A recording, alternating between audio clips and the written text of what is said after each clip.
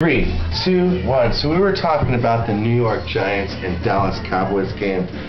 First of all, what the fuck kind of horse shit that Chevrolet commercial with Howie Long scooping up people that need gas on the pretty much hitchhiking.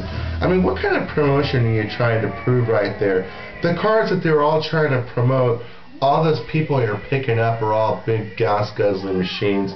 What kind of commercial is that? I was noticing a lot of commercial idea sharing. We're going to go to, since we're talking about commercials and idea sharing. First of all, on the Sync commercial, who gives a shit about the fucking Strokes? So I'm questioning where you got that idea.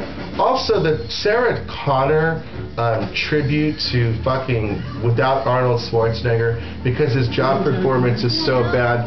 Basically, what we're going to be doing is going to one of Arnold's scenes in the Terminator 2 while we're going to be talking about the other portions of the game. And first of all, when that interception happened in the end zone on the last play, I jumped up and down and I was laughing so hard. It was fucking cool.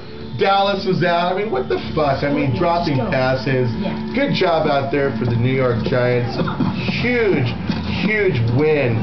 And defense wins championships. And once again, the Parquet Award goes to Creighton. We're going to go over some stats in just a few while you guys are, ladies and gentlemen, watching the Terminator 2 broadcast. So we're going to basically put the Parquet, that's Creighton, up here so you can get a better view. We were talking about also another commercial, that UPS commercial. Can you please take it off the screen?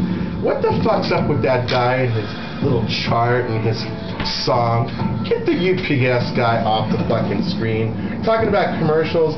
And then that Cadillac, it's a beautiful car, but it's funny, Peyton Manning will be getting the STS or CTS Cadillac this year because he didn't win the Super Bowl.